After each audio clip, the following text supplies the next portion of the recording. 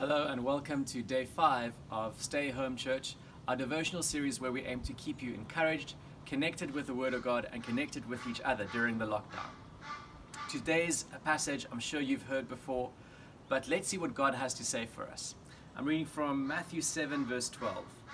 So, in everything do unto others what you would have them do to you, for this sums up the law and the prophets. Now, if you haven't read this before, I'm sure you must have heard some form of this before. It's one of the most quoted verses in the Bible. But I want to just look at this in a fresh way.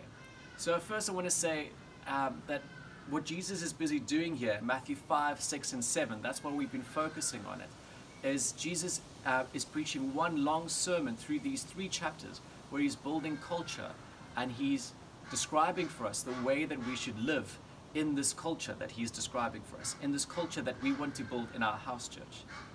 And then I want to focus on the part of the verse that isn't often quoted. Right at the end it says, for this sums up the law and the prophets. Have you ever wondered what that means? The law and the prophets is basically the Old Testament. And what Jesus is doing here for us, 2,000 years removed from the text, is he's redeeming the Old Testament for us. And he's saying that this isn't a different God in the Old Testament. It's the same God who's requiring the same thing from us right from the beginning.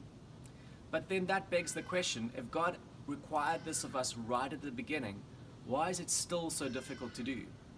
I mean, I don't know how many times you've heard this, but I've heard this dozens and dozens of times, and I still find it day to day difficult to walk in it by myself. Well, the answer to that is the only person who really can fulfill the law is Jesus.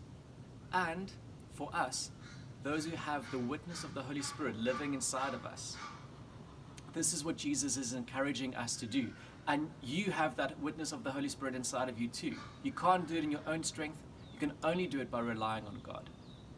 During lockdown, as we are divorced from maybe the way that you exercise, or from just living life normally, going to swim, enjoying the sun, seeing friends, you're likely to start feeling a little bit alone, a little bit lonely, a little bit low.